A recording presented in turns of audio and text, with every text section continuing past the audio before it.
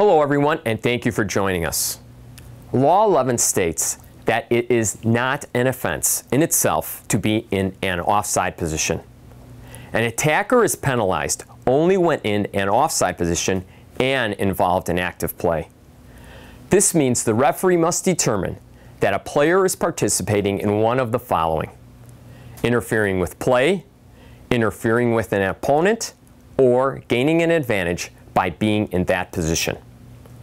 Let's take a look at a play where a shot comes in on goal near a player who is clearly in an offside position and determine if the player is involved in active play. An attacking player makes space for himself and takes a shot on goal. The ball passes by a teammate in an offside position and the ball rebounds off the goalpost and stays in play. When the shot is taken, we can clearly see that the attacking player is in an offside position. The attacker does not make any contact with the ball and does not interfere with the goalkeeper, who is able to maintain a clear view of the entire play. Nor does the attacker gain any advantage from the offside position after the ball rebounds from the goalpost.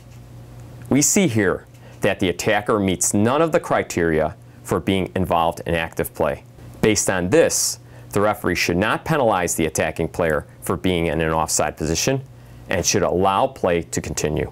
Thank you for watching, and please be sure to keep visiting ussoccer.com to view additional referee education resources aimed at providing officials of all levels with information on the laws of the game and advice on practical refereeing.